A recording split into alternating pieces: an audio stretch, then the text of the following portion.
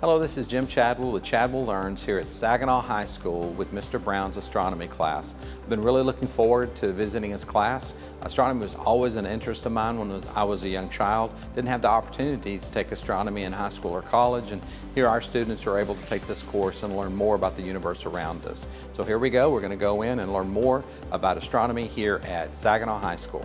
So you have students that take astronomy and they may not know anything about it before they come in. So what's some things that always surprise them for students that are novices for it? I think it's the size of space, how big it is. That's one of the things we preach in here is space is big. So we talk about all year long how big space is. And when they learn how many galaxies are out there, how many stars, that really puts it into perspective how small we are. We still always talk about how important and significant we are, but knowing our place in space, it really shows how big it is. So you used a lot of models today. I thought this was really cool. I thought that was a really neat way to teach that.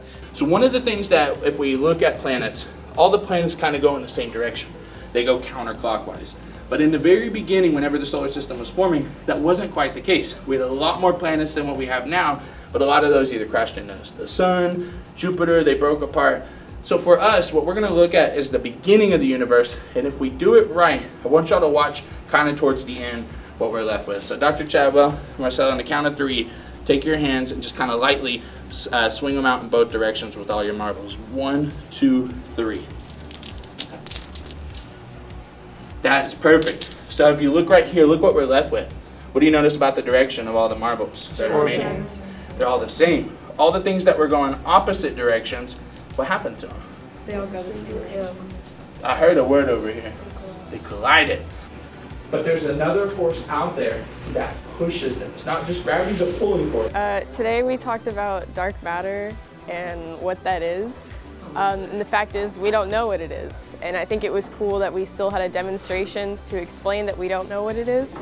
But yeah, it was basically just about dark matter and you know, the opposite of gravity in our universe. But so many of them are so dead set, it's not for me, but they still enjoy this class. And then that finds that science isn't all this scary numbers and equations, that there's a pretty side to it where it invites them and they can have this as a hobby and interest without making it an entire career path.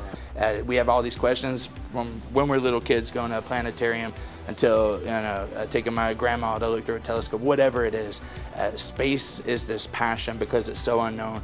It's so inviting. So if you want to learn about space, come join astronomy at any of our high schools here. All right. Hey, thanks, Mr. Brown. I appreciate it. I learned a lot.